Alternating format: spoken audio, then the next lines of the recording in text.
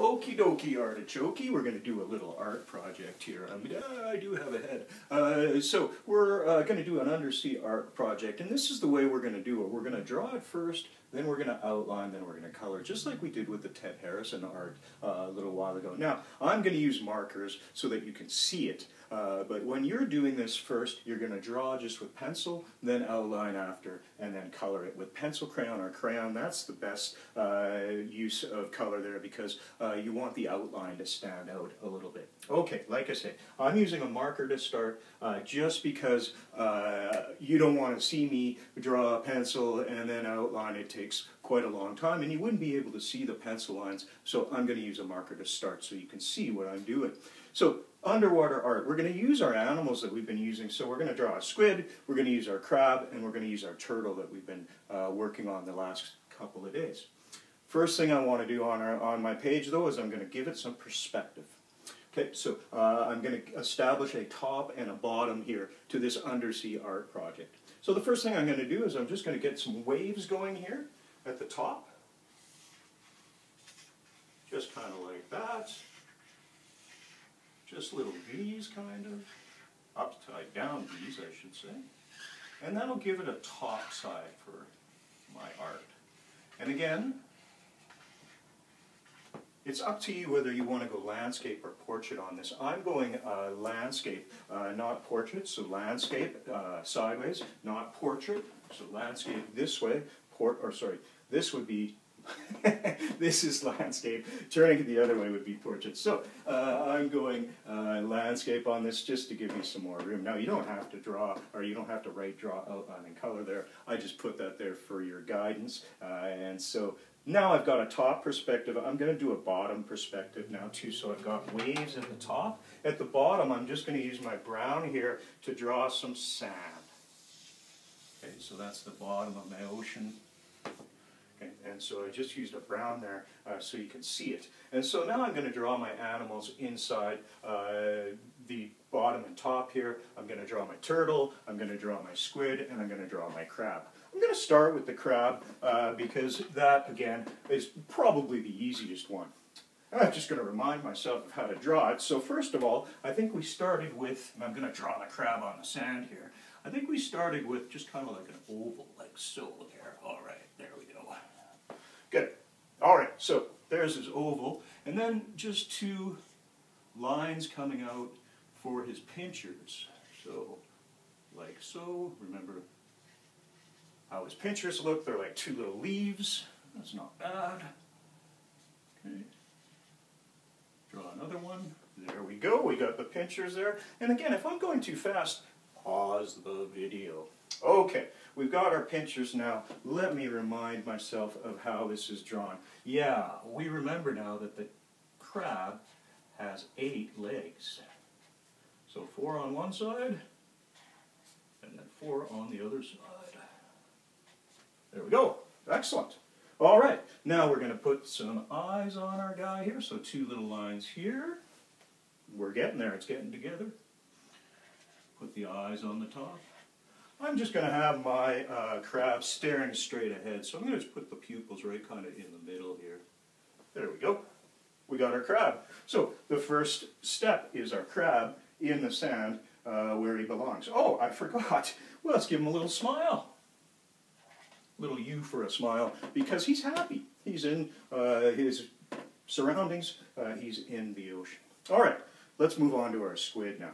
All right, so the squid starts fairly easily. I'm going to put my, now it's up to you where you put your sea animals here. I'm going to put my squid kind of near the top here. And I'm going to start real simple with a triangle. Nice simple shapes to start.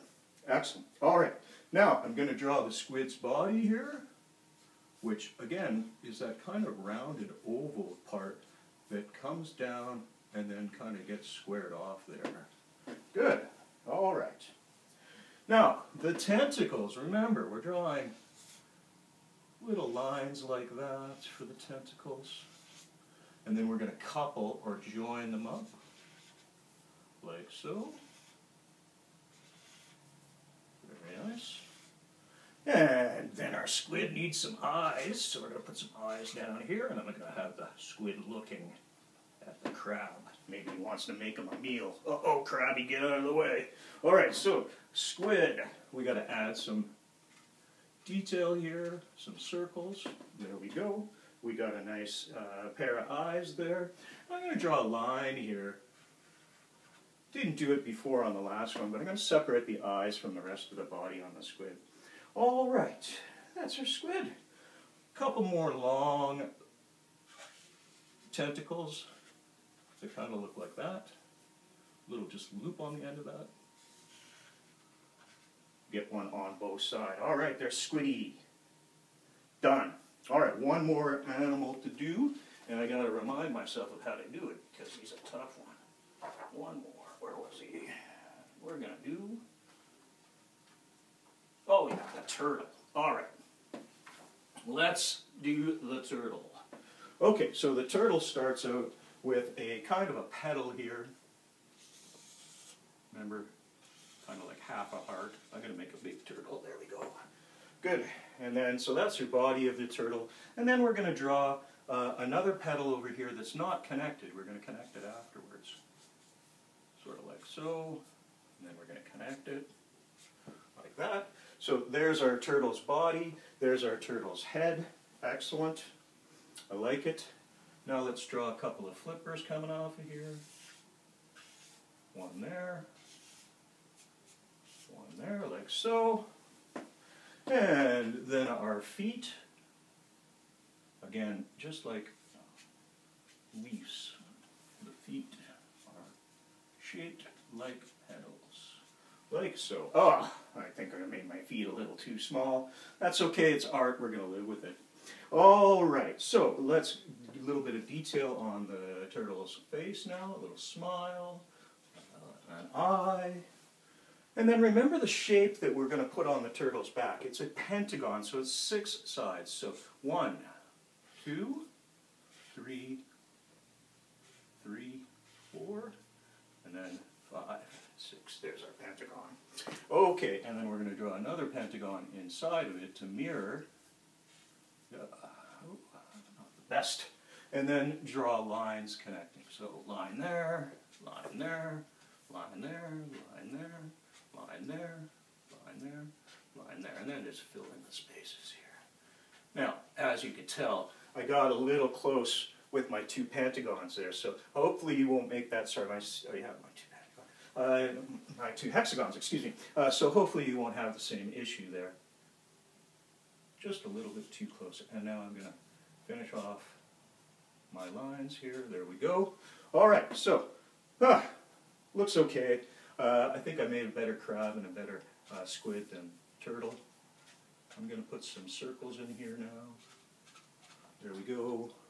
And what else? I think that's pretty well it. We can put a little more detail in here. Okay, now I want to connect my shell completely and totally to that hexagon. There we go. All right. There is our underwater art projects with all the animals we've been using. We've got our turtle, and if you want, you can write names on them. But I think I'm going to just keep them in the ocean like this and do some coloring. So draw, outline, color. There's your animals, and I hope you enjoyed this. I did. It was kind of fun. I think my squid and my crab are a little bit better than my turtle, but hey, it was still fun doing it because it's art, it's creativity, and it can be whatever you want it to be. All right, have fun with that little art project today, my friends.